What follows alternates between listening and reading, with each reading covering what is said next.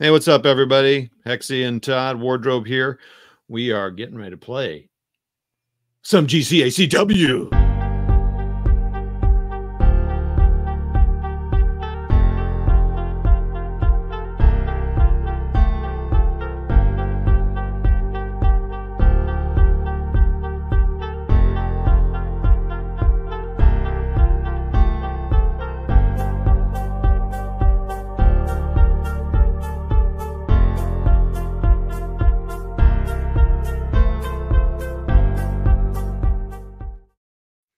Hey, y'all.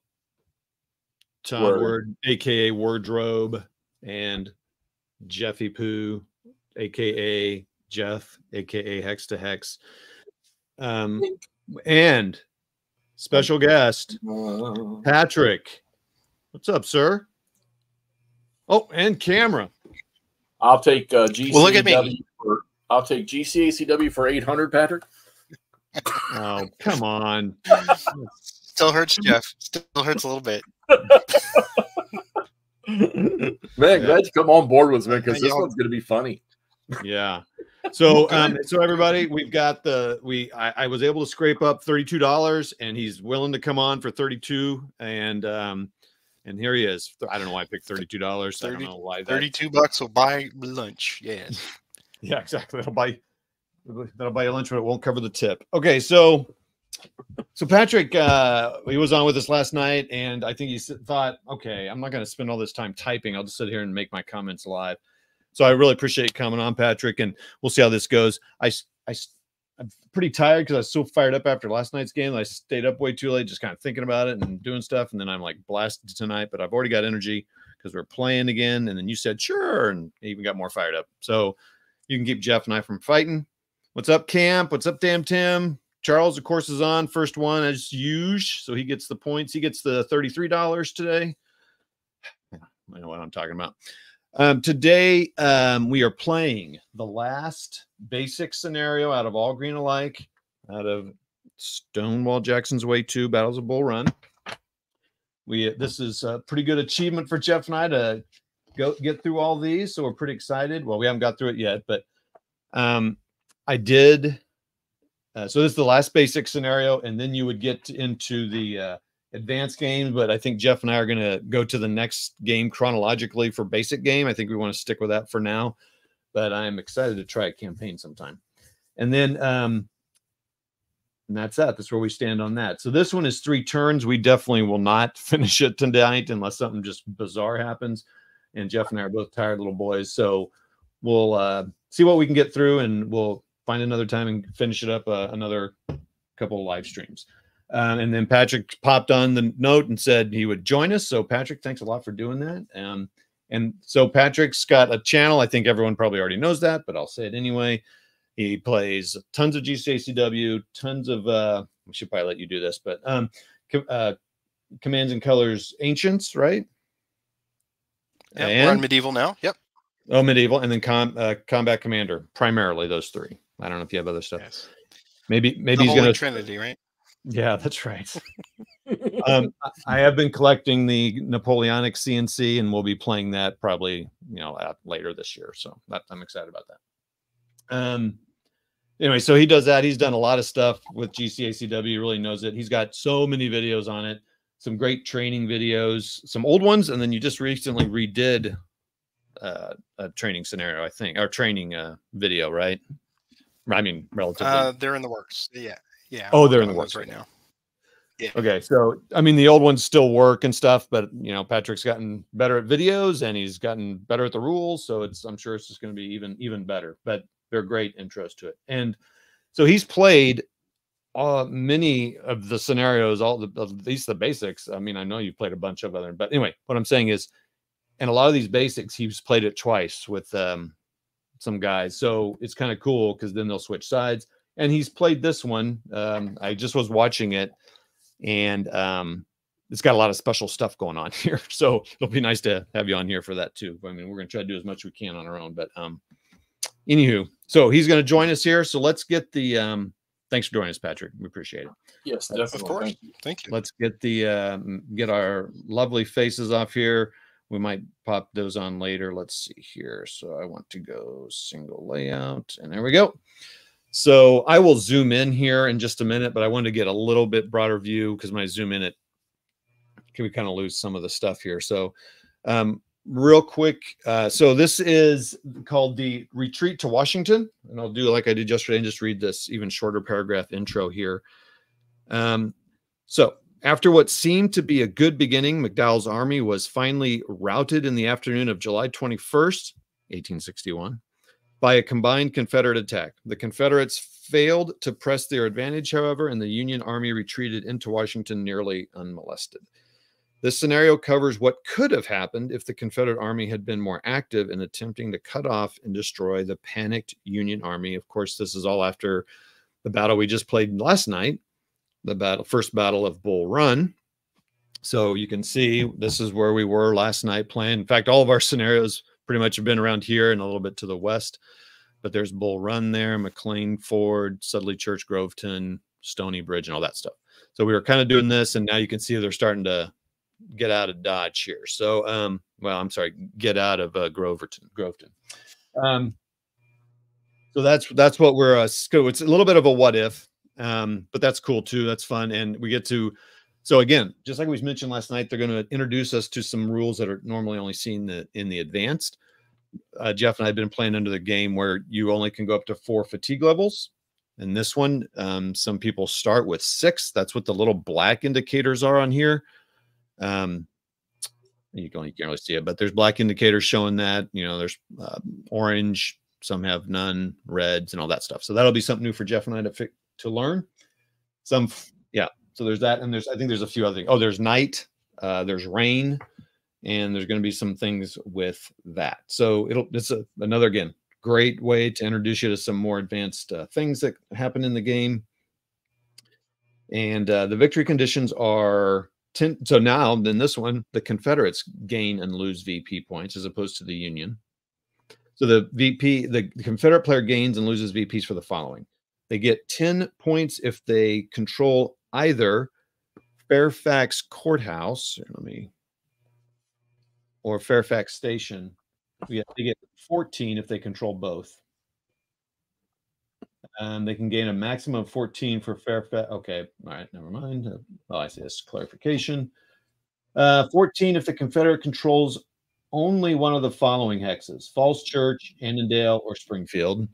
So those are all pretty much, yeah, they're all blue over here, which is nice. It's kind of a nice thing here. So boom. Jeff, why is this area familiar to you? So this is the second game that we have played that has a victory location on a town that I lived in. And this is the town. Falls Church is where I grew up from, like from birth till 4 or 5 years old. Which is why the Confederates won it, because it's a historic landmark. Oh wait, what? Of course, Fairfax is where my mom worked in the hospital there for years.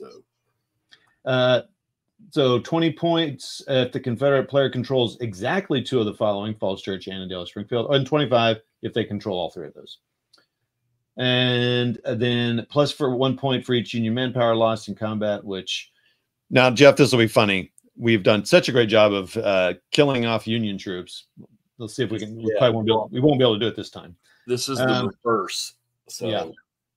Anyway, retreat or cavalry. So any retreats, not an extended march, forced march, okay, blah, blah, blah. And then -1 for Confederate firepower. Actually, this is, of the victory conditions we've experienced so far, these are the easiest to understand. I mean, yeah. Well, in looking through the special rules, I think maybe instead of us trying to traipse our way through that rule, I think that, okay, so this game's going to start in the action cycle, and the Union's going to first initiative. So there's no leader transfer phase, but I think we had one scenario where we had Union panic, but it was extremely simple. So without us having to read that entire thing, Patrick, can you give us what we're applying for the effects of panic in this one for the Union? Yeah, I was doing the same as you. I was refreshing my memory here. I pulled up the scenario itself. I'm trying to remember exactly. It's been a minute since we played this one. I was just going to point out the fact that turn 2 is all rain. That's prescripted. So I think that's what you were mentioning, Todd, where that's going to give you something a little different you haven't done before. So that's going to be a significant impact on the Confederate movement. I'm literally going back through here and just looking at the panic stuff myself, but I think it has to do with die roll modifiers for the Union on attacks. They're at a deficit because of that panic. It's going to take me a minute here to just kind of refresh that, but come back to me, Teach. Yeah. All right. So Jeff, while you're kind of reading that, I'm going to tell people I'm just going to read. So some of the special rules. Union panic. Oh, first of all, I think I said hi to Damn Tim. Toady Back, what's up? Thanks for joining us. Charles, Joey Sabin, thanks for coming on. Always good to see you on here. It's been a while since I've seen you on a chat, so thank you. Oh, Joey. Jay Arnold, hey, what's up, Jay? Cool to have you on. Thanks. All right, so Union panic. So blah blah blah blah. So we've the Union has panicked earlier in the day. So therefore, all rules apply to a panicked army. So we're looking at the advanced rules 10.4 effects of panic. They apply to all Union units during this scenario. We do not see now. This is what's cool, that you do not need to read the entire section 10.0 about morale, because that doesn't matter. Only section 10.4. So that's cool. Right. Note that some units have already performed retreat marches, which is something we haven't done a whole lot of either, and so are at fatigue level 5 or 6. Oh, I see. So that's how you get that. Because the Union is panicked on turn 1, Union units can perform retreat marches on turns 1 and 2 only. Because the Union is panicked on turn 1. Okay, so we can do retreat marches on 1 and 2. We're going to learn about that too. So this is cool. Jeff said no leader transfers. Since the scenario begins no leader transfer phase in turn 1 on turn 1. The scenario begins with the action side. Okay, so we're kind of starting in res, as they say. The kids say nowadays. 3, turn 1, the Union player automatically wins the first initiative on turn 1. After this point, initiative is determined normally. If you're new to this, Jay, I don't know if you've watched our videos, but you roll initiative after each activation. You'll see that in just in a minute. Oh, wow. Night on turn 1. Yeah, this is a cool one. So Patrick, I just basically watched while you guys went through the special rules, and of course none of it stuck, but this is not new. If the Confederates had pursued the retreating Union forces, this would have started very late in the day on July 21st. This special rule, this is really fun, restricts both players' ability to attack on turn 1 accordingly. Players must keep track of how many times the Confederate player gains initiative on turn 1. I'll keep track of that, Jeff. After the second time that the Confederate player wins initiative, which the way it goes, it'll be the second time we roll, because Confederates win ties, so there's just more likely that they will win it. After the second time, dusk has fallen. Dusk has no effect on gameplay, but signals to both players that night will soon fall. I feel like we're playing a role-playing game here. Ending attacks for this turn. So I would think that's gonna speed things up in one way, and I guess it kind of slows it down another way. Once dusk has fallen, attacks can continue. Oh wait, I'm sorry. Dusk has no effect on gameplay, but signals that both the night will fall soon. Ending, but okay. Once dusk has fallen, attacks can continue as usual until the first subsequent initiative die roll, in which a tie roll for initiative occurs. As soon as this tie roll occurs, which with Jeff and I seems to be often, night has fallen. The Confederate player still wins the initiative per usual, but this action and all subsequent turn 1 actions are under the following restrictions. I'm going to wait till we get to those restrictions, till we get to that. And then rain on turn 2, and then Social Rule 6, McConnell belongs to both the 1st and 5th divisions of the scenario, therefore Richardson may activate him. Okay, for movement or assault. And Richardson. Okay, so if we get once night's fallen, if a defender's hex has 1 infantry unit, you can attack it either by an assault. I'm going to insert there, meaning assault and grand assault, or during march action. So there's we cannot conduct combat against a hex that has 1 infantry unit in it, a minimum of 1 infantry unit. But cavalry, on the other hand, can be attacked. But the cavalry, that defending cavalry, is going to get a +2 to his combat die roll. And if a cavalry unit performs a cavalry retreat, you add 2 to the cavalry retreat die roll. Which, okay, so that's very, very curious to me because my first instinct when looking at this, since this didn't happen in his historical, my first instinct to say, okay, well, the only ability the only option I think initially we're going to have to catch Union troops and slow them, which I think they're going to be slowed anyhow, is to try to dash cavalry out there to put them in blocking positions. If doubt they can get there on one, but where they can be slowed down these retreating Union units, and then maybe some of these Confederates can get on them.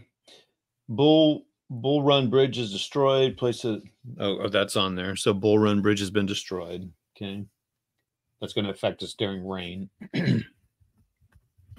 And hex controlled start. Okay. I guess I have a question real quick. So I guess the Union's not trying to exit or do anything like that. I guess I misunderstood. So they just want to make sure these locations don't fall. Right. Well, yeah. They're ultimately just getting back to those spaces. Yeah. Okay. I was thinking initially that this was kind of like get your counters off the map side of the situation, but no. We're kind of protect those locations. Yeah, because they don't want to give up DC, because just to the right of Falls Church is DC. Oh, okay. Not too far away. So there's Langley. Yeah, the dotted green line there. Yeah. There's Langley. Maybe they could call in some backup. Okay. Sorry, wrong time. Okay, I think so. We got the objectives. So Jeff, you got that Union panic figured out? Yeah, no. I was reading that other thing. Sorry. Okay. Okay. So I'm going to just skim over to that. So that night turn thing was throwing me for 10.4. A little bit of a loop. Patrick, at any time, please feel free to cut in and anytime. Okay. Yeah, tell us to shut the hell up. There's a little bit of a lag on my end, so I'm catching like a 2-second delay. Just that means I can curse, apparently. Yeah. Well, that's allowed on their channel. That's fine. Yeah. So the first one was the one I mentioned. It's a -1 to the Union combat rolls across the board, which already sucks, but there you go. And then you cannot force march because of that, but you get the opportunity to go beyond fatigue level 4 up to 5 or 6 with movement as part of the panic retreat marching. So Patrick, what'd you say we can't do? The Union. I'm sorry, not we. The Union can't do. It's 2A there. They cannot force march. So in lieu of doing there it is. Okay. They instead get to march longer, and they have the ability to sort of ignore extended march rolls they get a really nice -3 on their extended march roll. So, okay. Normally they would, yeah. Okay. I gotta remember that 2-second delay there. So I don't step on you. Let me try to come back in and see if that helps. Okay. Yep. I'll look for you. Okay. All right. So units of the panicked army may perform a retreat march action. This is not an ordinary retreat after combat, but a specific type of march. Unit may perform a retreat march as a march action or as part of an activate leader action. If an activate leader action is performed, either all or none, but not some, of the units activated must perform the retreat march. So if you choose to do that with a leader, every unit he activates, they have to conduct the retreat march, or none of them can conduct the retreat march. Okay, so I guess what we need to know is what the retreat march is. Hey, Jeff, can you turn your camera off so we can just see if that helps? Remember when we had camp on, we thought maybe if we turned all of our cameras off, but yeah. Okay, and we're not going to be showing anyway. And then when we get back on, we can maybe turn it back on. So Patrick, you're there? I am. Can you hear me instantaneously? Well, I don't know, Kent. How about right now?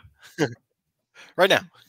Yep. Okay. It must be better. A little bit. Okay. We'll see. It depends on how well my jokes land. There we go. That's all right. Good. I was just going to say the most important thing I wanted to know today was how well Jeff hit those golf balls. Oh, Oh yeah. yeah. So there's only 5 of us today, and I did manage to lose 3 quarters. So it wasn't god awful ugly, but it wasn't my one handicap type of round. That's for sure. Okay. Okay, good. So you had a question about retreat marching. Yeah, we're trying. Okay, so okay. Well, first off, okay, I'm getting the picture. Let's clarify the effects of fatigue first. So we know that at certain stages, playing with 4 fatigue levels, that when we move, we're going to hit extended march rolls. Right. So I'm assuming now we've added 2 new fatigue levels to these guys, and I'm just wondering. Okay, so I'm seeing it says subtract 3 from its extended march die roll. That's kind of going to save them, isn't it?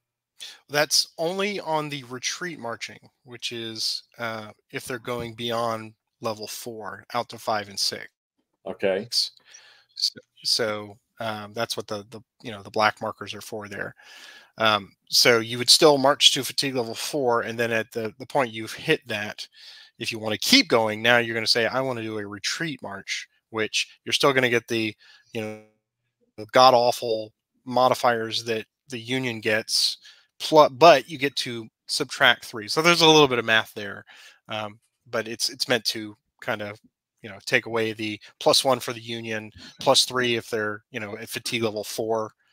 They would get the 3 additional. So it's going to offset a little bit and give them the ability to go out to fatigue level 5 and 6. All right. So, okay. So a unit that's at fatigue level 4 right now on the board, looks like I'm looking at Palmer's Cavalry. What do we got there? I think the rest of these guys are red. If you're at fatigue level 4, the only way you're going to move is by retreat march? Correct. Interesting. Yeah. So, for example, like Porter and or some of these guys, Howard and Wilcox, they're already at 6, right? They're done. They're not going anywhere on day 1. Okay, right. Because they were out at the head of the line. On day 2, they're going to lose, enough that they have the ability to continue marching. Right, because they're going to lose 3, and they're going to come back to fatigue level 3. Yeah. All right. So if you're at 4 or 5, the only thing you can do is retreat march. And it says here, if you do a leader activation, all the units that he activates, if they're doing a retreat march, they all have to do it, or nobody does it. That does sound pretty onerous, but that's the way it is. All right, let's see. And retreat march die roll is going to be just the same as anything else. Yes. Or for movement. Oh yeah, we had a question. Todd and I were asking. We had a question before we started, before you came on, and it might help. So, when last night, and it looks like we may end up doing the same thing here. We activate the district leader McDowell, and we decide he's gonna run 2 divisions that are both infantry, or he's gonna set off 2 divisions. Do the divisions roll separately, or you roll just McDowell and the divisions get what McDowell rolls for movement? You do, you roll him. He's the leader, and he applies it to everybody. Yeah. Okay. So if he rolls a 1, there you go. Right. All right. So that's the risk you battlefield take. assessment here. We've got a bunch of Union soldiers that are panicked. Their fatigue levels are 4 and up, except for those lovely green guys down there above Longstreet, and a couple of yellows to the back end. So, and we're saying that we need to not allow the Confederates to get to Falls Church, Annandale, and Springfield. Or Fairfax Court or Fairfax Station. All right. So it sounds to me like roles are being flipped here, and the Union, we need to get these guys into a position to stop. Exactly so. Yeah. Right. Yeah. So now all the heavy lifting is on the Confederate side. So Confederate VPs are as high as 15. That's still a Union marginal victory. So they can still gain some of these. We can lose a little bit of it, but not more than 15. And then it becomes a Confederate if you're looking from the Union side of things. So ultimately, the quote easiest points for the Confederates are going to be here and here. So either one of those or both. So if they get them both, they get 14. That's That's it. I mean, they've done that. If they can score some manpower losses without losing their own, then they can play this kind of conservatively here. If you really want to push it and try to get the 15, 20, 25, then you can try to get multiples of these. It really just depends on how well the movement goes, how much of a fight the Union puts up. If they build a bulwark somewhere there along the railroad, they're gonna stop them from doing that. And you have to factor in day 2 rain, which is going to just suck. And if you've never played with rain before, this is going to be a fun time because all of these fords are now unfordable. Yeah, so I mean, need to get them across. You need to get them across there on day 1. Yeah, it's a little gamey because we know it's coming. But it's like, it seems like right. the first thing, just get over those rivers. Oh, now, wait a minute. Right. Yeah, you just said though build bulwarks, but can we? No. We can't build, right? No. I mean, just metaphorically, you want to build a line of unions here. Positions, yeah. Yeah, I got you. I mean, try to stop them at Fairfax Courthouse or the station here, and if not, find a line here that just keeps them away from the big juicy targets. Yeah, all right. Since we have 3 turns, will there not be a chance? I don't have the sequence of play down pat yet. Is there not going to be a chance for them to build anything in the new turns or not? Only the ones that are at fatigue level 0. So, for example, if you leave the 41st New York alone, they will automatically build some abatis, and same with the 4th Michigan here. So if you just leave them alone, don't march them at fatigue level 0, everybody there that's at that point, at the end of turn 1, they will, I think, throw up abatis immediately. They will not be able to build anything during recovery on turn 2 because it's raining, and turn 3 doesn't matter. So basically, anyone that starts the game with no fatigue, if you leave them alone by the end of the turn 1, they will have recovery entrenchments. So basically, 2 guys right now. Yeah, 2 guys right now, exactly. 3, yeah, you get the 1/3 New Jersey. Don't discount them. Yeah, but I mean, I guess it would slow people. Yeah, I guess that's maybe not a bad thing. And actually, let's see who's in some. Just I'm looking at Centerville. Ooh, Blinker's too strong. I don't want him to. I don't think we want to leave him there. Well, and we've also got Tyler has two regiments that are green and one that's orange. He's got 3. He's got our brigades. He's got 3 brigades, and he's 2 hexes away. So he's got his brigades that will. Okay, so all right, so we know. We need to get over in here, and we need to make sure we stay in front of this. Damn alarms. So we've got who's playing which side? So yeah. Side quest.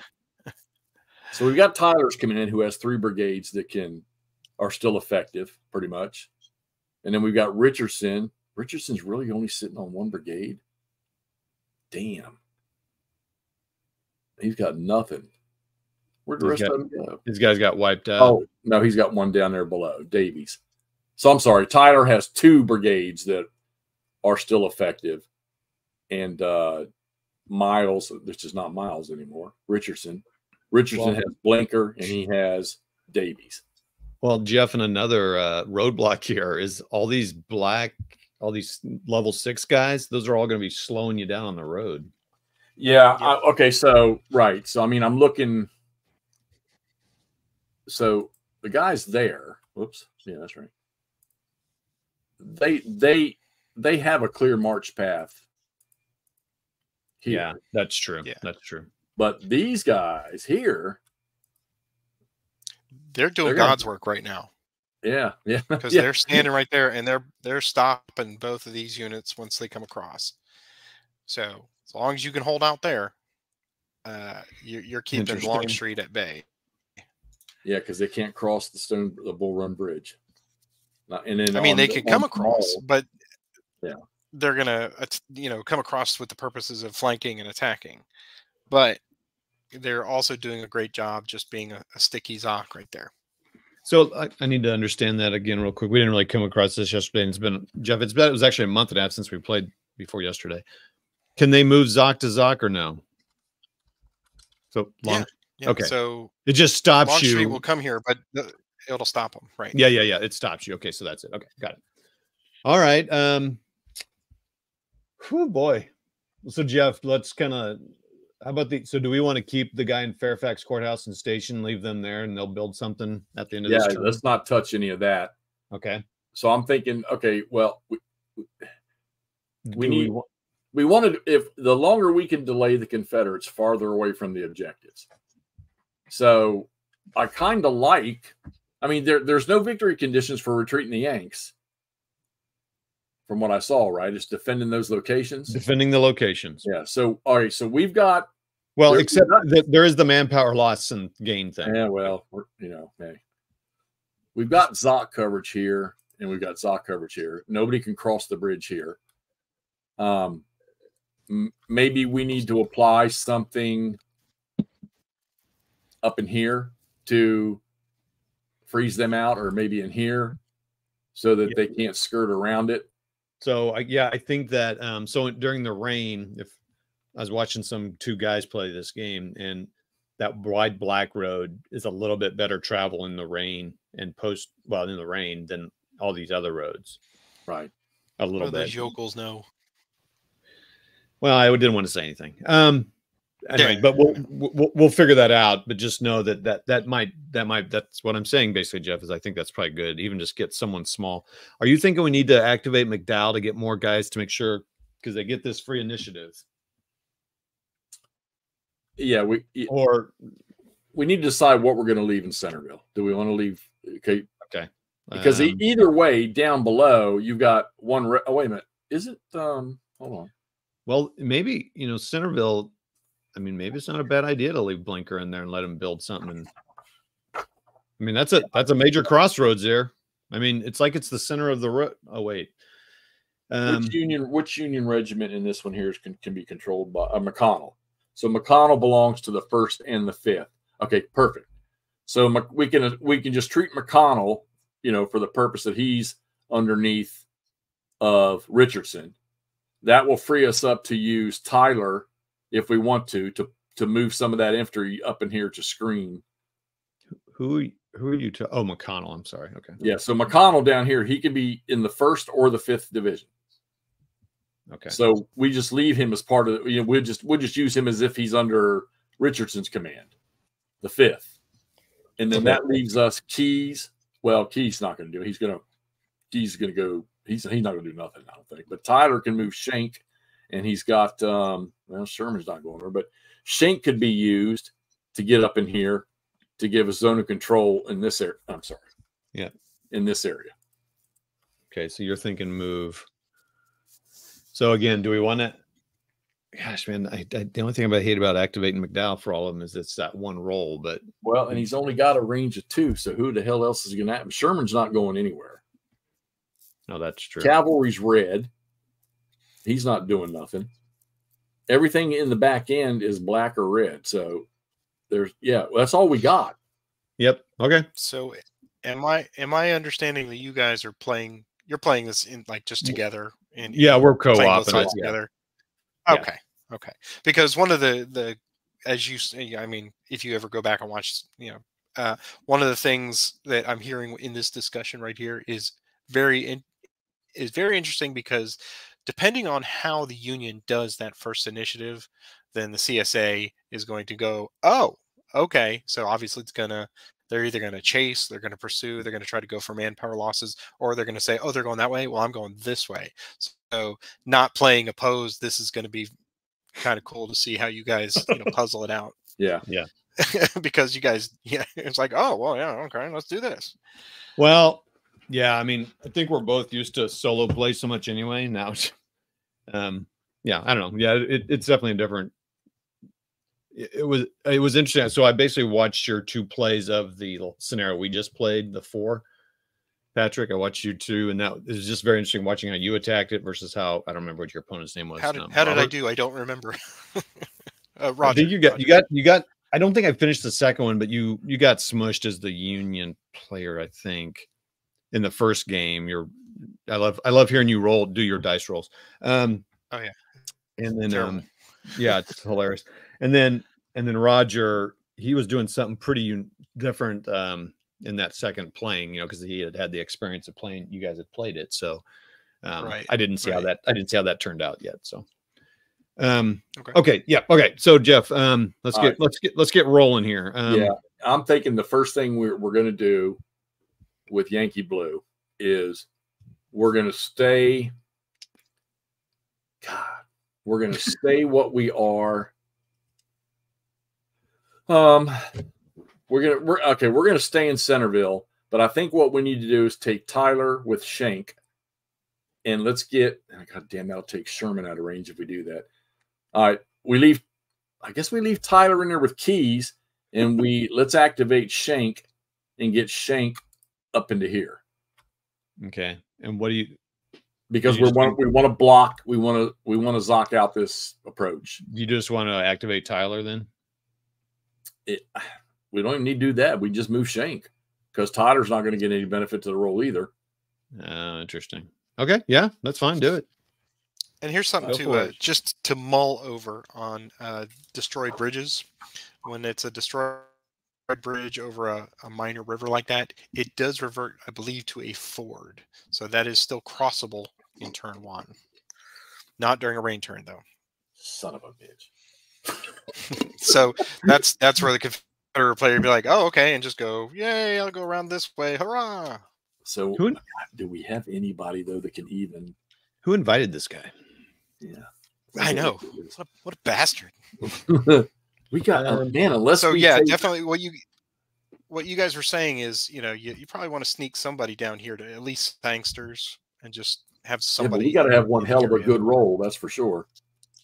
Oh, sure. Yeah, welcome to GCACW there. Yeah, you're right. All right, so let's activate McDowell, and we will affect Richardson and Tyler.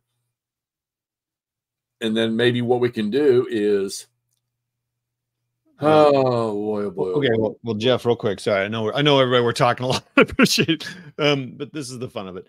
So I think if first of all, are you cool leaving Blinker in Centerville so he'll Abbott up in there? Well, see, now this is with him explaining that bridge that might change the philosophy a little bit. Maybe, but there's a ton of Confederates up there, and I can't imagine they're all going to run down to Bull Run Bridge. And they're certainly not going to get up on the upper pike up there, unless they get multiple initiatives, and they're already yellow and red too. So we may have time. Okay, so let's assess this. What is the fastest approach, not straight at Centerville? And when I say approaches, I'm talking about the railway line down at Bull Run Bridge or the pike up near Chantilly, which there used to be a great game store in Chantilly, by the way, where I bought my 3 days of Gettysburg many, many moons ago. Yeah, no, I went to a Complete Strategist, right? It might have been. I don't know. Yeah. So we need to I'm saying the shortest approach would be for, Bonham has 0 fatigue, and Longstreet and D.R. Jones have 0 fatigue. So the potential for them to get across Bull Run at the ford is faster than any of these units up here trying to get to the pike and go around. So instead of so that'll give us time. So what we do, I think we activate McDowell. Okay, go for it. And we need to get somebody to the south. Yeah, that's cool. I believe in you. All right. So I'm thinking Richardson. So let's here we go. Here comes this painful roll. Remember last night we started this, I rolled a 1, so don't get mad at me with them, and they get a minimum of 2. Don't put it out there.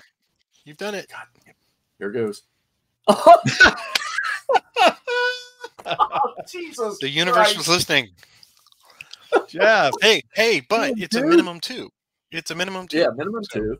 Oh, not going to get nobody down there, though. All right, so we're going to treat that's awesome. McConnell with Davy. So I think what we'll do is we'll take Richardson with Blinker. We ain't going far, that's for sure. So let's take we'll take Blinker, fatigue him. God, I hate doing this, but 1, 2, and what's his name's going with him.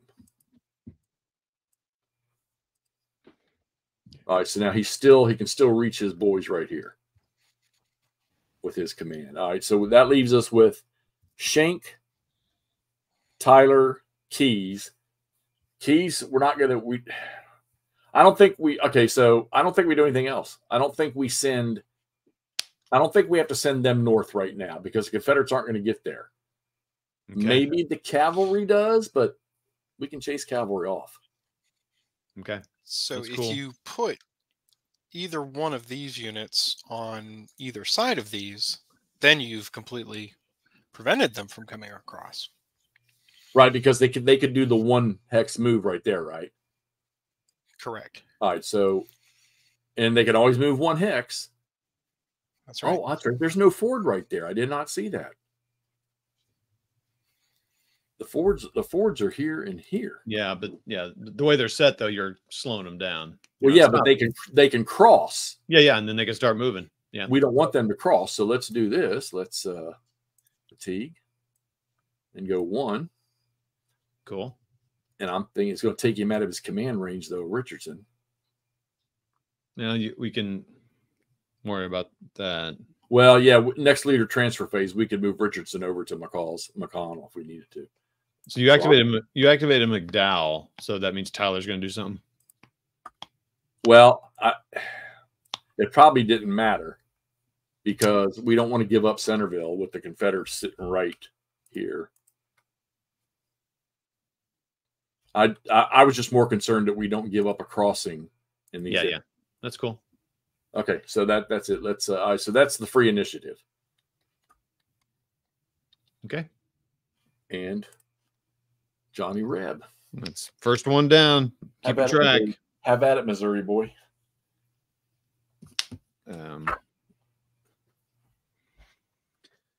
Okay. Yeah, we just spent 45 minutes talking about what we were going to do as the union. Now we got to flip the table and.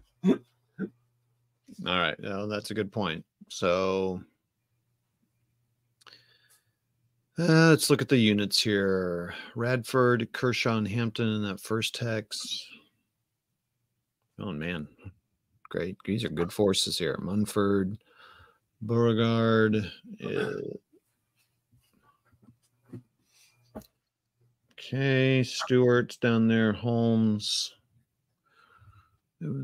B. Oh, goodness gracious. Wow, these are incredible units here. All right, Jackson. Johnston. So can Johnston activate Longstreet and Dayar Jones, or only Beauregard can do that? Yes, he can. He's the district leader, so he can activate everybody. And Beauregard's the same? Beauregard? They're both district leaders. Yes, they're both district leaders. Yeah. Okay.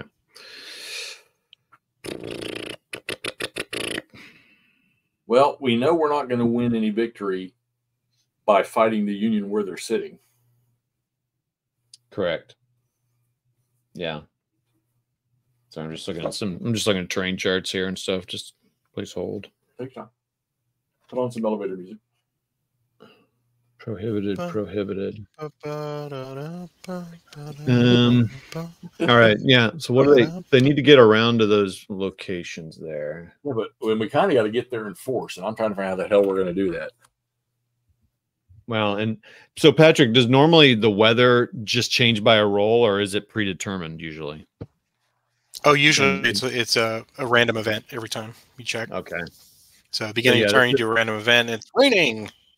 Yeah, this is kind of gamey, but I think it's fine. We're playing the game, so we're gonna game this out. So I guess what I really want to do, since I know this is happening, I want to get as much of these units over here over. And then obviously we want to get these guys over there too, but let's see. And the command range. How you doing, buddy? Let's see. I haven't even looked at the comments. I'm looking at. You go ahead and evaluate. There's a lot going on here. And no one can command the cavalry, right? They just kind of do their own thing. Yeah, there's no Stewart coordinating all of them. Stewart. There is Stewart, but he's not a cavalry leader. Yeah. And there's no limitation to the number of units a Beauregard can command. He can just say everyone within 2 hexes, except for the cavalry. Is that accurate? That's correct. I'm going to double check that just because I know there were some specific little limitations, but go back. I think it's right at the very beginning of, activate leader. A Confederate can do up to 3 units, 3 infantry units. Yeah. Oh, yeah, remember we were doing that out in the valley with Beauregard or Johnson. Remember? Yeah. Oh, three units. Yep. Ugh. And Union District is only 2 infantry maximum. Well, okay, so they could get like all these Union Army. District. So that means activating one of divisions. the 2 units in their district, 2 units maximum. So right, one of these. But we have McDowell. Right, but that's Union District Leader. Yeah, that's what McDowell is. So it's a maximum of 2 for him. Right. Wait a minute. 2. Okay, so if McDowell's going to activate individual units, it's only 2. But we activated 2 divisions. Right. So you did so 3 2 total either units. way. You did this one. Yeah. Okay. 2 markers. So one of those guys will have to go back. Oh, so he can't pass the orders down to the division commanders is what I thought was happening there. No, he's like superseding them. He's sending out a general order, and he's activating them directly. Oh shoot! Then we did that wrong. Oh, wow! I thought he could activate the whole, or tell those division commanders, and they in turn activate. I did not realize that. So I guess we'll take the division leaders, which is like Keys and all them, can do up to 4, but they all have to be from their own division. So Richardson can do like up to 4. We should have just, since we weren't moving Shank, or we weren't going to move any of Tyler's, we should have just activated Richardson. Right. Yeah, that makes sense. And then put McConnell back, and then move Davies there. Well, McConnell could be attached to either 1st or 5th. Oh, okay. Well, then that works. Yes. Okay. So, all right. So, since we weren't aware of that, what I'm going to do is I'm going to go ahead and fatigue him, because this is what we would have done. Yeah, that's cool. Yeah, and we would have done Richardson instead of McDowell, since we weren't moving any of Tyler's guys. That works. So district can do 2 infantry. I'm sorry, I'm making a note here. Beauregard can do 3, and Johnston can do 3. Union can only do 2. Okay. District 3. But the division leaders, which are all these other guys, they can do 4. Division leaders. Yeah. Yeah, I don't think we've had a scenario where we had that many brigades in a division. Oh wait, none. These Glorias are all like. What's Richardson? Division. He's a division leader. Yeah. Okay. Got a lot to learn. Okay. He took over for Miles. Man, so this one's unusual because since it's early in the war, everything's kind of brigades, and we're seeing the massive units under the divisions.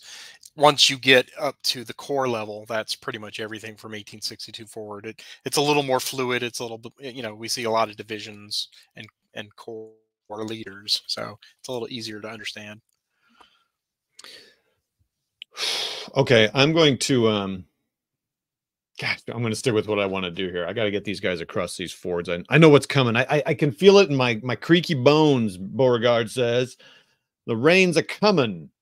And so I'm going to get across here. So I'm going to command, Beauregard's going to command early Cook and Ewell to get across these fords at a minimum. Ultimately, the goal being to, golly, man, the road structure around here sucks too. What are the that's every video that we've ever done. The roads suck, man. Why aren't they building roads?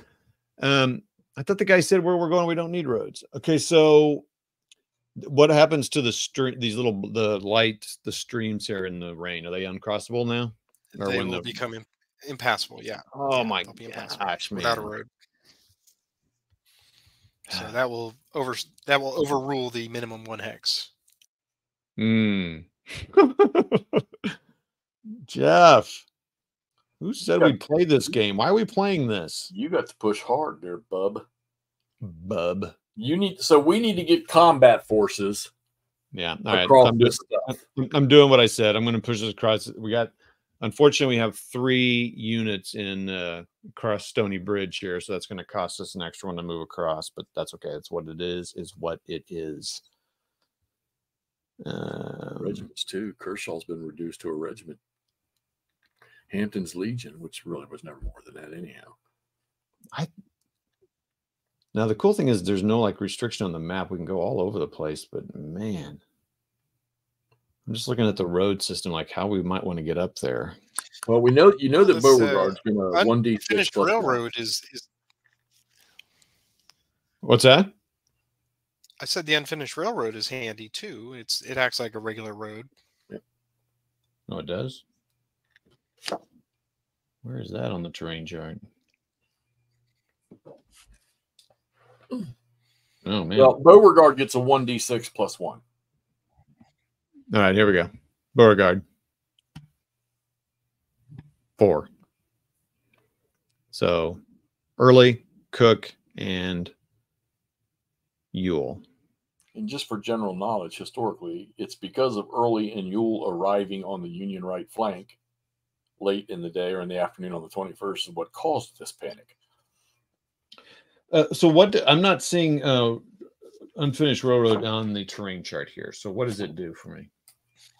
It's treated like a regular railroad. It's just you can't rail move across it, but you can use it as a road. Yeah. Okay, that's cool. We certainly weren't doing that in the previous games. Okay, so Early and Cook, I said from here. So here goes Early. He's gonna fatigue out. Do you roll for extended march before you move? Typically, yeah. That may influence your decision on where to put them. All right, rolling for that. And any let me roll 2, so he's probably fine, but any modifiers is he okay? All green alike has some modifier. +1. Yeah. So he's fine. +1, and he's +1 for going to 4, right? So that he's +2. So yeah, he's all right. Okay. 1. All right, we're going. 2, 3, 4. God, that sucks for the Confederates because he's now fatigued 4. He's done. Yep. It sure does, Jeff. It sure does. So he's 3. Come on, buddy. Nice and low. Crappy poo. So it's 6 for sure. Yep. But it just flips him. Okay, so he's now disorganized. Mm-hmm. No, yeah. I was telling Jeff. Well, here, hold on. I might have said. I don't know. Were we live when we said this? Okay. 1,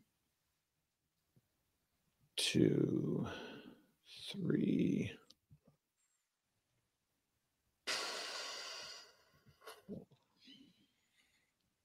Oh shoot.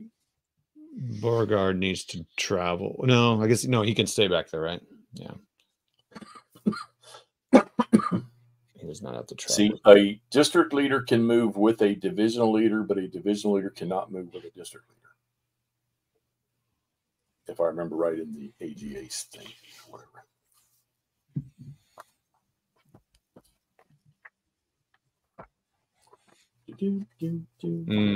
So should I have moved? Well, what I'm saying is you activated Beauregard, so if he moves with those units, well, they don't have any division leaders on the Confederate side. Yeah. Yeah, I just don't know if he'd want to do that because there's so much to command down there still. I'm going to keep him there. Yeah, he's the traffic cop. Yep. Yeah. 1. So that's going to be 2, 3. Oh man, I do not like what I'm doing here, but I'm going to do it anyway. Okay. Well, we're not. If we don't, we're not going to get any points. Here we go. Good choice. Oh, Confederate. That's their second one. Dust. And you will head an extended march. Oh, yep. Thank you. Oh, yeah. I didn't fatigue him out either, I don't think. So that means he gets a +2. Yeah, baby. So that would be. So he just flips over. I was telling Jeff, I think what I need to do is I've only played on Vassal. I kind of need to get like maybe go replay some of these first 3 or 4 scenarios that are smaller and a little easier, and actually use the boards, the counters with the markers, and do my own recovery, because I kind of have that stuff's not solid in my mind to the different levels and all that, like disorganized, demoralized, and all that stuff. You're dealing with the North. I'll take this, and I'm going to deal with Johnston in the South. All right. Anyway, so there you go, Jeff. Confederates get it. It's now dusk. The first tie will be night. All right. So I'm going to go down with Johnston. I'm going to activate all 3 of those sitting down there next to him. Sounds lovely. 4, 5. All right. Beautiful. Look at that. I can never remember if there's a withdrawal. It's a +1 it's +1 because you're leaving his Zoc. Yeah. Zoc. Okay. All right. Ford is not an extra movement point. No. Nope. Interesting. Okay. So we're going to go here with, since there's no objectives over here for the Union to get after, we're going to take Bonham. Yeah. In that way, movement is not too bad in some ways. Like creeks and fords are nice. 3, normally. 4. Oh, hold on, Jeffy. Yeah, it wouldn't matter. 5. Oh, boy.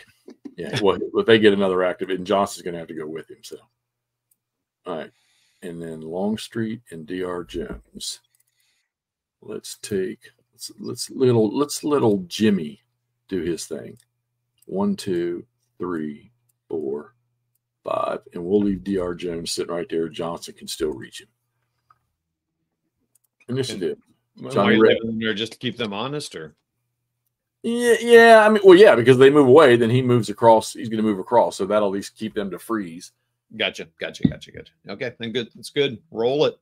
I did. It's a Confederates again. So maybe we ought to, while we have a chance, let's do Johnston again. Yeah, get them across. Yeah. So let's go. Did you fatigue all those guys? Did you do all that? Yeah, I did that. It sounds good. They were fresh. Okay. Because Longstreet didn't participate.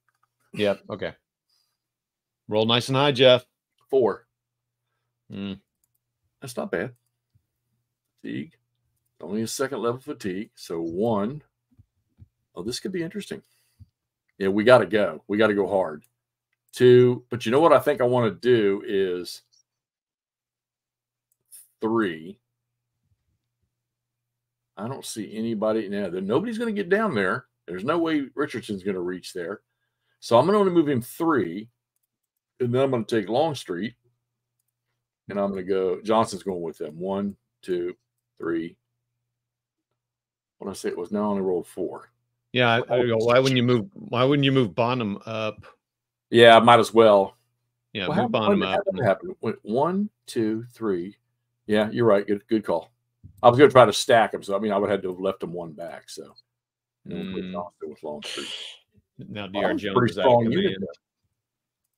You leaving DR Jones there? For the time, do I need to now? Probably don't need to now. Nope, you're right. Let's get him. Now he's going to be out of command, but yeah, but he's out of command regardless. Yeah. Okay. So he would have been. Yeah. This shoot. Well, he'll just have to go individually 2, 3. If he 1, 2, 3, 4. Yeah. Oof.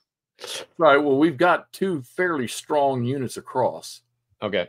And there really ain't much sitting in freaking. Yeah, but we're not going to be able to attack here in a minute.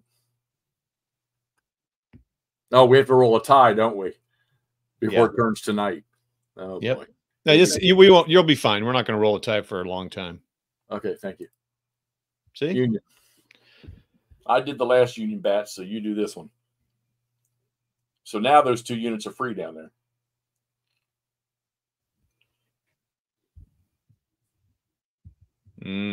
Yeah, that's interesting.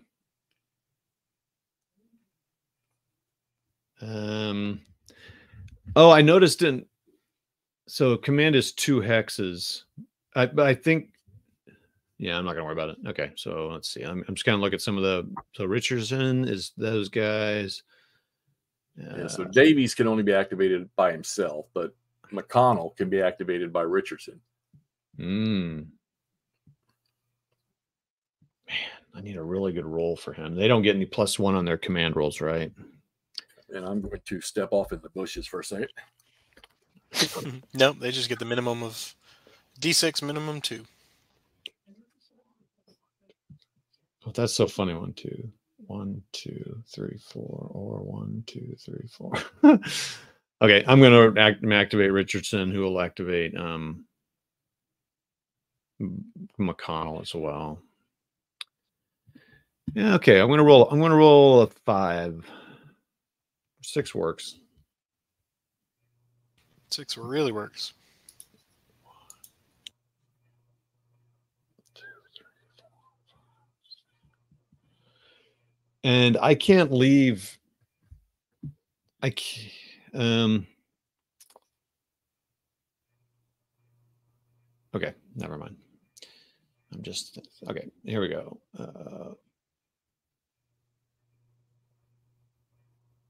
So I will have a leader transfer phase at the next turn. Yes. 3. And how many hexes is it? Up to 10. Do zones of control block that and stuff? No, not in the leader transfer phase.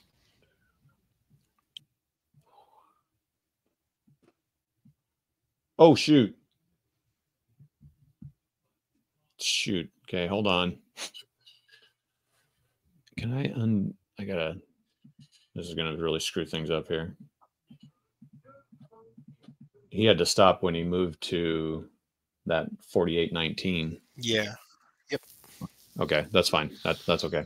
Okay. And then 1, 2, 3, 4.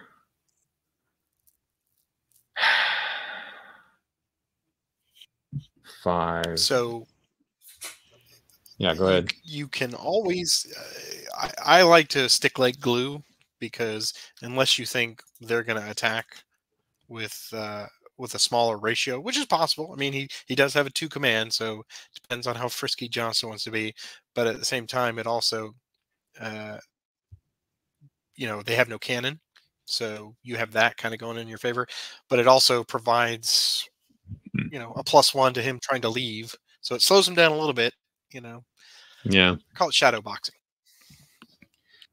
Yeah, and he's not going to do any good up there. So okay. Well, I guess that I could also do force marching, which we never remember to do that. Wait, can they force march now? No, we're in panic. Oh, we're panicked mode. Yeah. Okay. Right. And that's the whole army. Okay. All right. Yeah.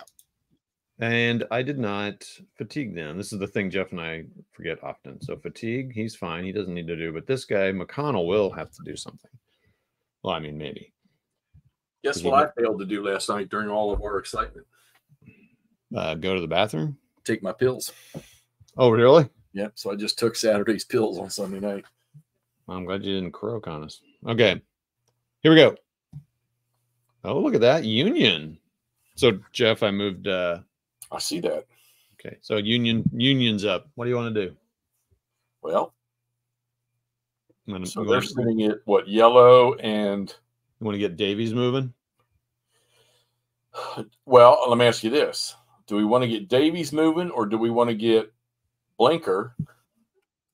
Oops. Blinker right there. Or right there. I mean, is Davies under any threat right now? No. How about up north? Do we see anything going on up there that we want to react to? Or well, Early's done. Ewell is done. Cook still has one more effort. Oh yeah, there you go. Yep, thanks. Good catch there. No, I think we need to. There's no threat yet in the middle. Yet it's coming, just not yet. Okay. They're already across the ford down here. Davies. I don't think Davies is any immediate threat, but I think that Fairfax Station is. So well, that's true. So do Richardson again and get those 2 guys up there. Just keep them moving up. Yay. All right, so we're gonna go. Oops. Fatigue them. Roll extended march. All right. So one, oh yeah, extended march. My bad. 2. He's good. All right. 1 hex move right there. Bam. Or do we go? No, because he can't. There, he wouldn't be able to do it. All right. We're going to do the same thing with. Actually, do we keep in mind if he does that? If he does that from here to here, he is going to flip, disorganize, because he's going from Zoc to Zoc. Oh my gosh, we never did that. Oh, there's a new one. That's a new one on us. And if I didn't, he would go 1, 2. He wouldn't be able to get in there. Exactly. So great, risk reward there as far as making him weaker, but you're getting in his face. Yeah, I think we kind of have to keep him 1 hex further out. So disorganize him. Yeah. Yeah. Now, is that Zoc to Zoc? What if it's Zoc to Zoc on a road? Still the same thing? No. It's because he's going off road. Oh, okay. So McConnell would be fine. Was that 2 his extended march? Yeah, I rolled his extended. Oh, yeah, I rolled a 2. Okay. So, yeah. So he's good. All right. I don't know if McConnell needs to go anywhere or not. He's still in command. No reason to burn that fatigue up in case we need it for something else. Okay, that's fine. Good. Initiative. Yankee boys. Dang. So now go ahead and deal with Davies, I guess. Yankser. Okay. Yeah, Davies wants to play too. So we're gonna roll. This time I'm gonna roll 4 or 5. Good job. Divided by what? 4 or 5? That's hurtful. Minimum of 2. 1. No. For him, he's by himself. He doesn't have a leader activation. He's just a minimum. He gets his regular D6. Oh, but he doesn't get a minimum of 2?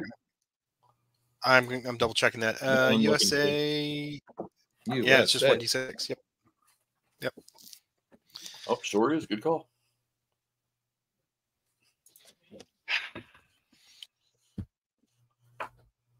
Well, you can only go one direction. Why go behind him? Well, with that 2, I was going to get him over into 4420, but I mean, sure. Oh no, okay, yeah, no, I see. Yeah, but aren't those? What if he gets stuck there? That would be bad. Like we're gonna go bad. We're gonna go all the way up there. Did you? Oh, bam! He's good. Okay. Beautiful. And here we go. Yeah, Confeds. And still not a tie yet, right? Nope. Yeah, it's shocking. All right. Beauregard or DR Jones.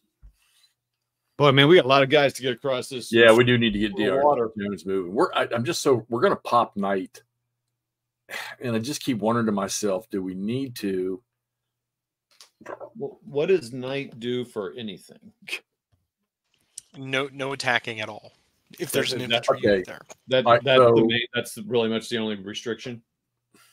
Yeah. That's it, yeah. I'm wondering here. Now, let me throw this out there. We activate Johnston with the intent of Bonham and maybe Longstreet. We transfer Johnston to Bonham and we attack Richardson because he's disorganized. Oh, look at you. We got to do one combat tonight. Wouldn't be right if we didn't. Okay, do it. All right, so we're going to activate. There is no reason not to. None. 0. All right. So we're going to activate Johnston with Bonham and Longstreet. And we're going to transfer Johnston to Bonham. And he gets a 2, 3. To zoom in here. All right. So with that, where's my charts? Where are my charts? Honey, where are my charts? You know what? If he does an assault. So here's a thought. Okay. Let's just think about this all the way through. Since you're activating both Longstreet and Bonham, and you got a not great roll, You could, if you wanted to, do that transfer to Johnson there, then move Longstreet here, and then you can attack McConnell. Oh, and get a flank. +2 flank. Wait, okay. So what I was thinking is as close to Fairfax Station as we can while those units are weak in there. Yes, but you also score manpower losses potentially on McConnell and push him back. Yeah, another good point too. And you've got a +2 tactical here, yeah. I mean, you don't have enough for a ratio bonus on Richardson, and he's a 1 versus 2. All right, good call. Here, this is a little bit softer target. Okay, I see what you're saying. So, okay, all right. So we fatigue him. He's going to move here, extended 5. Son of a bitch. But it doesn't matter because he's there, right? Right. Yeah. All right. So, okay, and then we assault McConnell. You're attacking on the march with Johnson. Oh, and you can still get the flank bonus on. Yeah, Jeff and I think we didn't really understand that concept. Well, Bonham didn't move. Wouldn't assault give us a +1 if we did that? Well, you've already done a movement roll, so you can't just now assault. Oh, I'm sorry. You're right. Good point. Yeah. Okay. He's marching. All right. So, okay. Well, let's do it. Let's do one on the march. Where's my chart? One on the march. We don't have to check for anything. He's got the moving points to do it. So, all right. So that's going to be, he can burn 2. Normal. Yep. So that's going to be none. That'll wash any negative. I need to get my chart out, my whiteboard. Get your whiteboard, Todd. Okay. Got it. All right. And we've got, the ratio is going to be a wash of 7 to 6. So, okay. I'll put on that. So let's go down the list. Flank attack, you said it was a +2, Patrick? +2. Yep. Okay. Ops. Okay. All right. +2. So we got a +2 for the attacker. 1 to 1. The third number is the artillery, right? Yeah. You're going to lose 1 on artillery. Yep. So -1 for the attack. Okay. All right. We don't have a flank refuse. It's not an assault action. Tactical modifier. Oh, well, Mr. Johnston is a 4 or 2. No. Yeah. So there's a 2. Yeah. So that's a +2. Yep. So we're at a. So we're I at see a +3. 4 up and 1 down. Yep. All right. Here we go. Dun dun dun. Oh yeah. 5 to 2. You said 1 down, right? Oh no. Well, which one are you doing? Are you doing attacker defender? No. Yeah. No. Oh, really? You're doing Union Confederate. So it was +4, right? No, it was +3, but he's asking. We usually use the blue die as the Union and red die as. Oh, okay, right, yeah. So it's 3 to 4. So you've got a +1. He repulsed you. Wait. Give me those. Okay, so we rolled a 3 and a 1. And what were the pluses for the attacker? So I like to put everything on this one side of the equation. So you have +3 as your net modifier for the Confederates. So then you have 3 and your 4 with the Confederates. So it's just a +1/6 ratio. Okay. All right. So we got a +1 on a 6 defender is a big D. Yeah. And a +1 on a 7 attacker. Oh, Jesus Christ. Todd Reed is a 1D. There we go. We gotta attack something. Yeah. Okay. But it was a good attack. You just rolled a 1. Yeah, it sucked. All right, so I'm going to decrease his manpower, and he's going to be disorganized. All right. And Big D is disorganized. And they all fatigue out. Okay, so now here comes. So now we take the fatigues past 4. No, that's only for the Union. Just right. Union. So what I'm saying, McConnell will go past 4. Oh, because yes. Big D yes, is 3. Yeah. Right. Oh, wait a minute. Did he? Right. Yeah, it's fatigue of 3, right? 1. Yep. Right. Oh, what's the command key, Jeff? Control Q 2. So now he's now at 6. Oof. And big boy down here he's just going to be red. All right. Todd, did you mark that strength point loss? I did to the Confederates -1. Damn it. Damn it. Who's that? Joe? Damn it, Joe. All right. Initiative. Oh. Done. Time.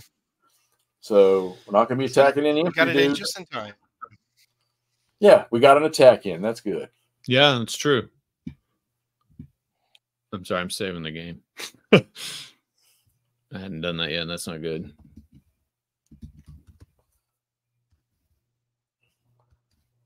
Chuck, are you talking miniatures painting in this prestigious Hex Encounter stream?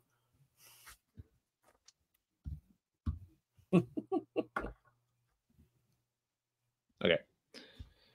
All right. All So right. Johnny Reb's initiative. Why don't you do whatever you're going to do up north? I still see a couple of yellow units there, or orange units. See some cavalry. Oh, yeah, these guys can't do anything anyway.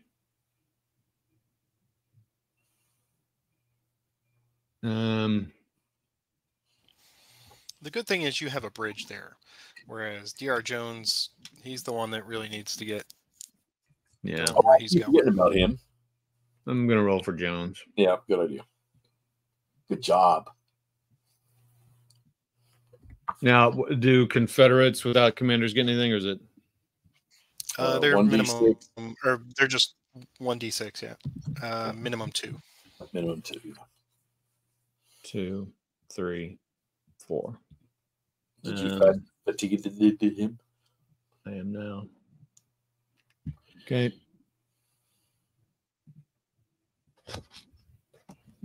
Union.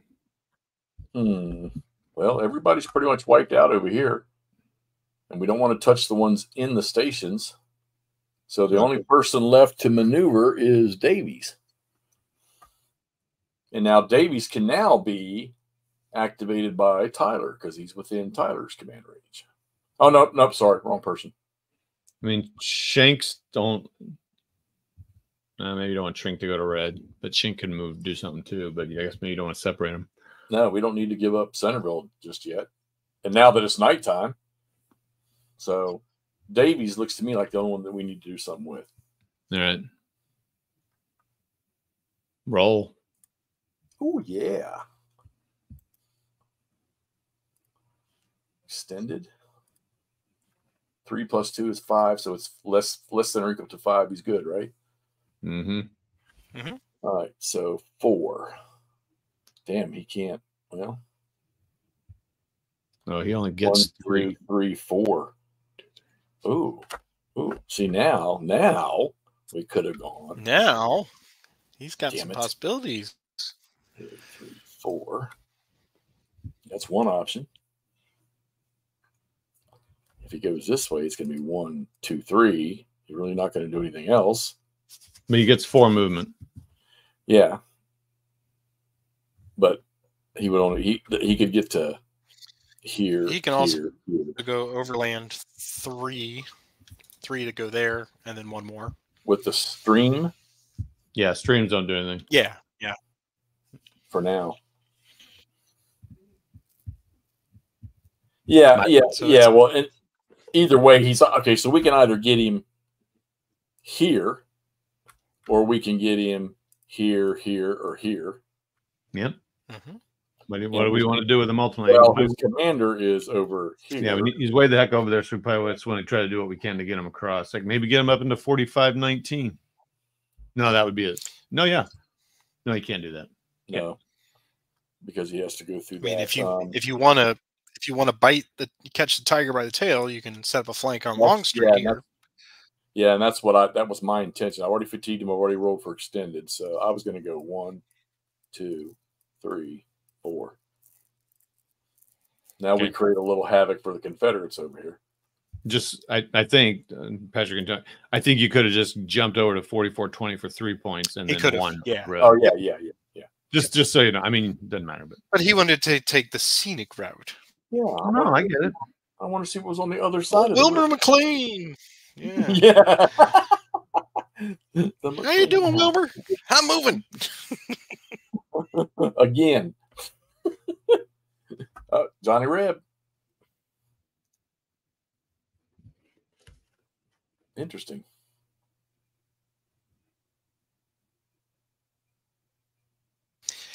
And what I love I see about another. Living Alike is that Johnston is out of command radius with DR Jones because McConnell cuts him off. Also, Yeah. stock does affect command range, just not transfer. Exactly. Well, no, it affects it. Like, he can't transfer like on the fly here, but during the leader transfer phase, yeah, he can go up to 10, but he could ostensibly just go right through there to DR Jones. But All right, but he during can't the action affect cycle, he he can't. can't command Longstreet or DR Jones.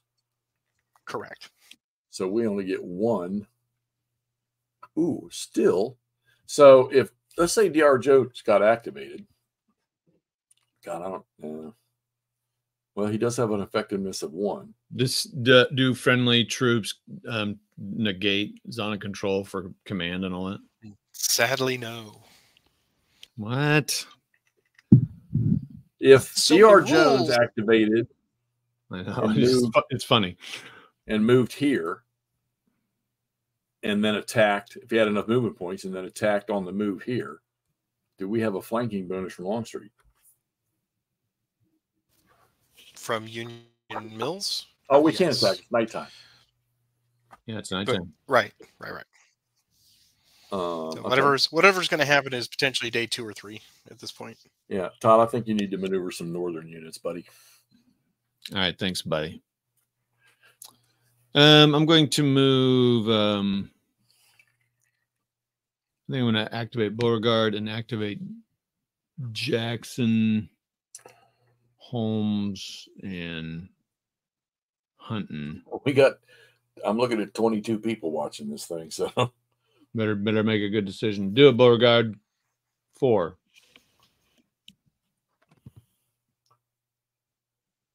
Ptolemachus, the cardboard. Are you bringing this discussion over from the Gamers with Coffee discussion? Because this is all cardboard on the So computer. it's 5 movement. So Hunton is going to go increase fatigue to 3. So he has to extend march. 1, we're good. Charles, I will almost agree with you on that. Pretty much, about 99%. See what we've been missing while you're dilly-dallying. Let's see. Come on, Yankees, Chuck, from California. California column, Chuck. Let's see. Yeah, I missed mine last night, Charles, with all the excitement of us fighting the Battle of Bull Run. Man. Just have to think about where we want to put Beauregard after all this. 1, 2. When you're looking at strength points when moving, is it their original manpower or what they are in disorganized? It's their manpower. So these guys. Wait, I get this wrong every time. It's for moving into its combat value. Okay, so if they're down to 1, it's 1. Yeah. Okay. So Jackson will fatigue to red. He's going to roll nice and low. He did roll nice and low. 1. He gets 5 movement. 1, 2, 3.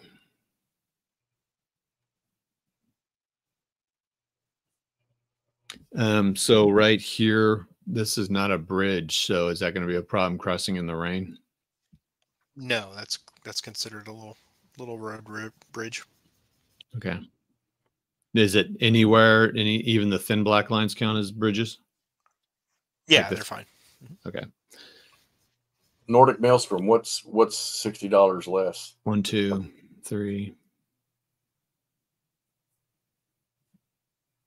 4, 5.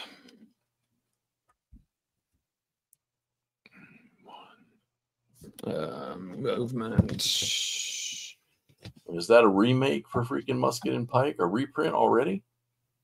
1, 2, 3, 4. Yeah, I kind of wondered this. Did these Yankees get off the side of the road and let all those civilians race back to D.C.?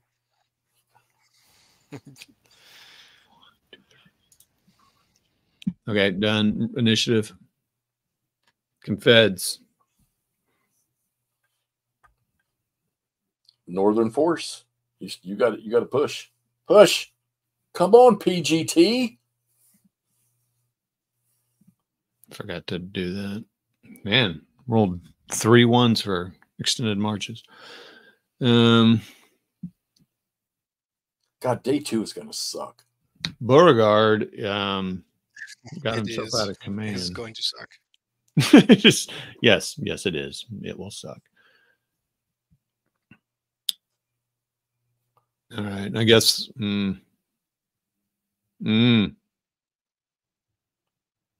Well, all right. This is a question. Okay, let me see. How about these cavalry guys? We want to get these guys cranking up and moving ahead. Yeah, I'm going to do that. So we got Stewart's going to roll. And we still got Cook and Epahunton can still. Well, that's what I want to ask that question to Patrick because I don't think I have a good grasp of that. So just a second. Stewart rolled a 4 and a 5. Yeah, let me do this and then I'll ask the question. So cavalry get a 2D plus 1. 9, 10. Do they also impacted by the manpower strength in there? So it's actually no. Cavalry never affected by infantry and vice versa. And damn, Stewart, that's a good roll. 1, 2, 3, 4, 5, 7, 8, 9, 10. And do they extend March too? Did you fatigue him twice? Okay, my question here, Patrick, this is kind of so on these guys here, these orange guys, Hunting and Cook. So, and again, because I don't have a good grasp on recovery and all that after each day. I mean, so if we're looking at this turn, is it, since we have such limited time, is it just good to go ahead and push them to red? Or do you sometimes want to keep them orange so that there's better recovery? I'm not quite clear on what, I guess is more of a strategy. Yeah. I mean, unless you have a need to get them somewhere right now, which I don't think so. I think it's better to give them that extra, little fresh fatigue on the next day because they're going to be moving slow anyway because of the rain. So I wouldn't take them before. I mean, yeah, I guess the thing I'm also thinking is they're not going to gain much here. I mean, I guess unless I roll a 6 for both of them, I don't know. So, okay. Right. Yeah. Okay. So now it's initiative and it's Confeds. Jeff, what do you want to do? I guess we could move Munford. Yeah. The cavalry's really moved. We don't want to. And you got Kershaw and Radford. Radford's cavalry. Yeah. Kershaw's only yellow. What do we want to do with cavalry? So my thinking with Stewart was, you know what? I shouldn't have gone there. Oh, no, that's fine. I was just trying to get them ahead, Well, go ahead and clear out all your cavalry and get them to where they're going to serve a purpose tomorrow, hopefully. Well, I guess I'm not, I need a little, I'm trying to understand again what the benefits of cavalry, where should they move, do you think? Well, we need to get them to block any move. Okay, so, all right, so look, we've got objective. Yeah, so they kind of want to try to skirt around all those guys, right, to slow them down. I mean, yeah. Well, I mean, okay, let me ask this thing here. If we were able to, if we took a cavalry unit, and I guess okay, so let's say we had a cavalry unit and we were able to move a cavalry unit right here. And we decided for McDowell or these units in here, we were going to move them. If any one of those units attempts to move, even if it's away, does it trigger the potential for cavalry retreat, or do they have to be moving into the cavalry? Nope. As soon as they activate adjacent, they have the option to cav retreat.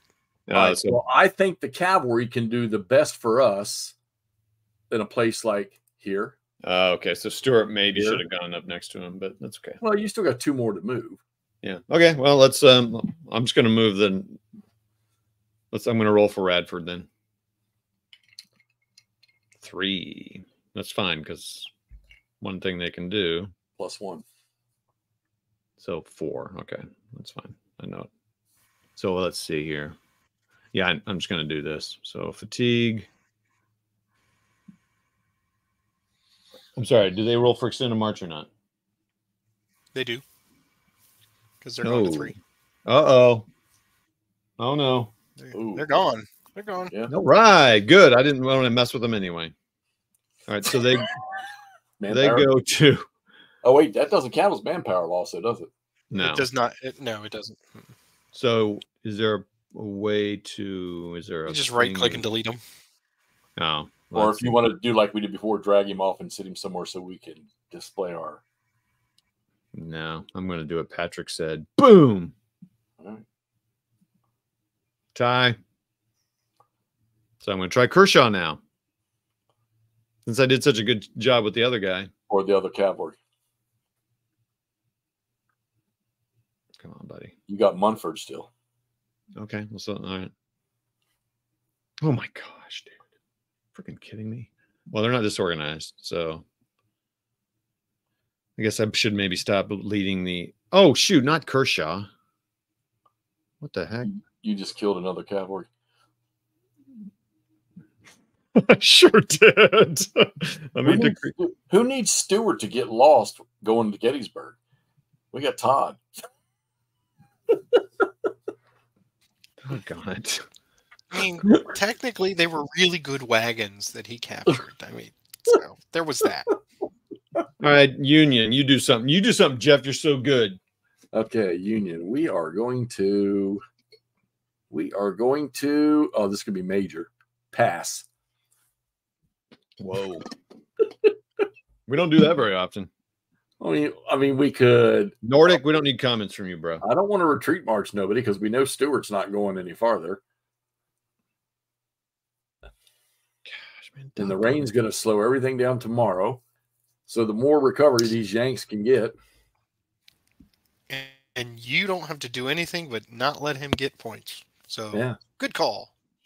Pass. Initiative. Um, Yanks. Uh-oh. 2 passes in a row. Oh, wait. really? If you pass, initiative automatically goes to the other side, right? Correct. Yeah. Okay, so we didn't even. Oh. Okay. So, Jeff, I think maybe Kershaw can move up into 42-18. Yeah, let me get him across that river here.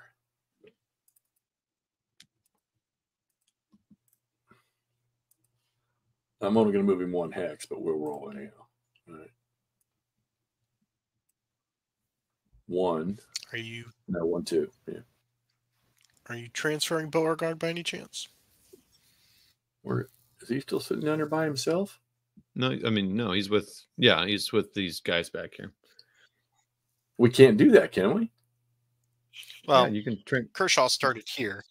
So because he was within range. Yeah, it's a good point. So we probably should have. Yeah, but we would have transferred Beauregard to here. Yeah. Yeah. Okay. You would have activated a leader, right? Beauregard. Right. So you activate Kershaw with Beauregard, transfer to him, and then he rides with him. Oh. Okay. Yeah, I see what you're saying. And plus, he would have got. Well, it wouldn't have mattered. There you go. 1, 2. Well, he could have moved to there. 1, 2, 3. Well, no, I don't like that idea. I guess my only thinking there is now you've left those troops back there without a leader. Yeah. Well, so this is what I'm asking. Did he have to go? No, he did not. So you can transfer him to here, and then he can stay with Jackson if he wants. Okay. All right. We just needed to transfer him to the location before we did the movement. Correct. Yeah. Right. Great. And what'd you roll for movement, Jeff? 2. Well, you activated a leader, so 3. But we're only moving him 1 hex. Why stick a 2 up there against these guys by himself? Well, I'm thinking because he can slow them down when they go to leave. It's going to cost him an extra point to leave. Zone of control. Yeah, it's a good call. It could also open them up. But the fact that they passed means that he's probably not going to move them. So Yeah. Yeah, but I guess I'm thinking of the next turn, just getting them ready for the next turn. Oh, sure. Yeah. Always good. Yeah, it doesn't hurt. I mean, yeah, if they attack them, but they're not doing that. They got to get back. They're not going to. I mean, that's what I would be thinking as the Confederates. Anyway. Johnny Reb, do we have anything else? Well, fortunately, I've killed 2 of our units, so yeah, we're done letting you move stuff for right now. Okay, that's fine. I don't think. Yeah, I think we're. I would think. I mean, we're done. I mean, I did want to move Cook and Hunton because I want them to have a better thing. I would have the same ideas for Holmes and Kershaw. I think. Yeah, well, I mean, we got a few orange units that could recover to be healthy. They're going to go exhausted, though, aren't they? They are going to be exhausted. Yeah. Who's that? Everybody on the board. Cavalry stays exhausted. Better exhausted in fatigue 0 than exhausted in fatigue 1. Right. Okay. Todd, How do you, right there. How do you not go exhausted? By only going to 1 or 2. You don't go to 3.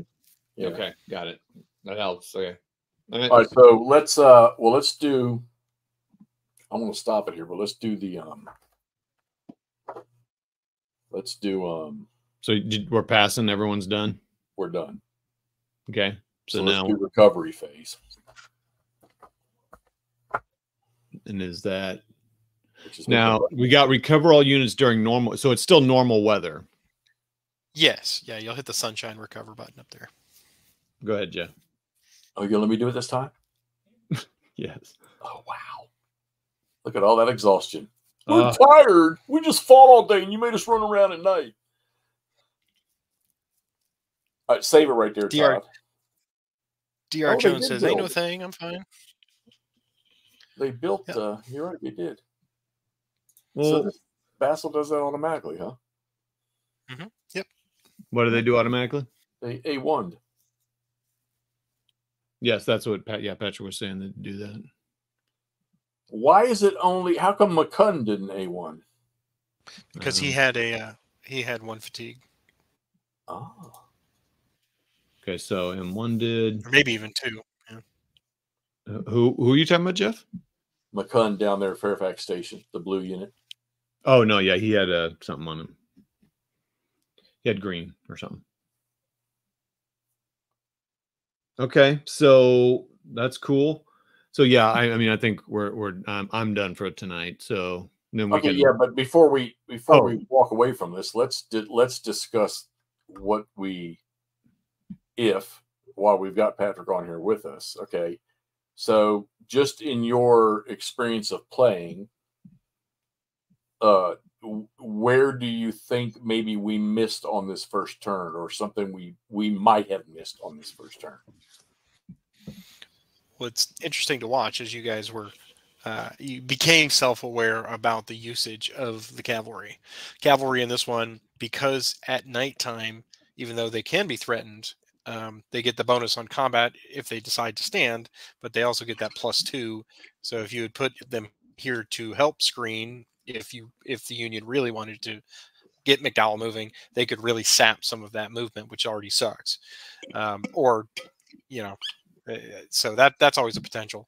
I think it's normal for Johnston to try to flank around down here. If with really good rolls, he could even get down here and potentially set up a flank on Fairfax Station. That's always possible. You just unfortunately you got some middling rolls up here to get these guys, and they all failed their extended march rolls. So this flank doesn't help you very much unless you're really going to try to press them, but you didn't make enough ground in time. So on turn 2, it's not worth it unless you're going to try to really race and get all the way up here and try to cut them off somehow. But no, I think everything was fine. You guys you really got some good movement here to get Johnston around doing that. So I think, and that's what I was saying back at the beginning is like when you play opposed, you obviously don't know what's in the opponent's mind. So at some point, the Confederates will be like, well, hell with taking victory point spots. I'm going to just try to wail on some of these weak Union units that are left behind. So that's a possibility to get some points too. But at some point, they've got to get one or more of these victory point locations because there's too many points on the table with that. Right. I mean, yeah, that you have to go for at least one of these towns, I think. It's not going to happen tomorrow during the rain, more than likely. So we need to have everybody prepped for that third day. Mm-hmm. All right. So rain is slowing us down in movement. So all the little thin black ones are 1.5. The pikes are 1. They're 2. No, they're 2. They're pikes 2. are 1.5. Yeah. Yeah. So does that mean unfinished railroad is also 2? 2. Uh-huh.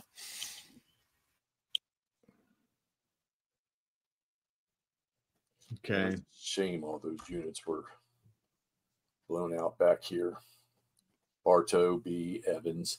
Of course, Bartow and B were pretty much wrecked on July 21st. And Evans was all over the battlefield on the 21st because he was the most northern unit. Cook was another one because Cook had to fill in. When Evans shifted, Cook was the only close unit that could shift to fill. And then, of course, Ewell we know where Elzey came from, but Ewell and Early were over in here. Jackson as well. And they all shifted. I mean, Ewell and Early shifted back through the junction up through, I guess, the Chin Ridge area, and then came in on the right side of the attack that came down from Sudley Springs. And that's what threw the Union for a loop. And of course, all the Union, instead of all the Union forces running back this way to get out, they all decided to go across the Stone Bridge. This was the only unfortunate part of tonight was that McConnell, that could have gone a lot better for Johnston, right. But it happens, Yeah, Todd and I we are notorious for rotten die rules at the rottenest times. But I think everybody that plays war games has that instance at times. Oh yeah, we should start a club. Well, Patrick, man, that's awesome, dude. You get on here. We appreciate that, man. And we hope that we can drag and torture you into some more of this. Well, I look forward to turn 2 just to for the Schadenfreude of watching these mud march.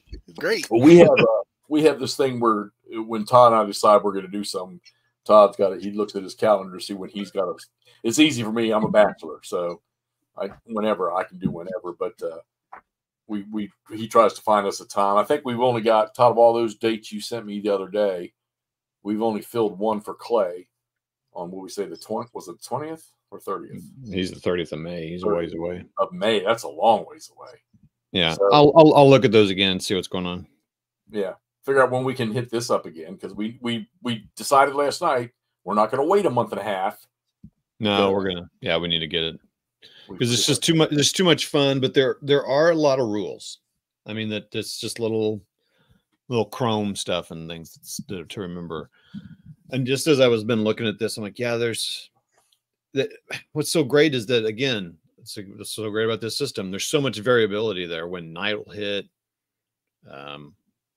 Like that took us a while to get there. Usually we get those. I don't know. It's just cool. I'm just now, like he was talking about, maybe trying to move cavalry. Go ahead. Yep.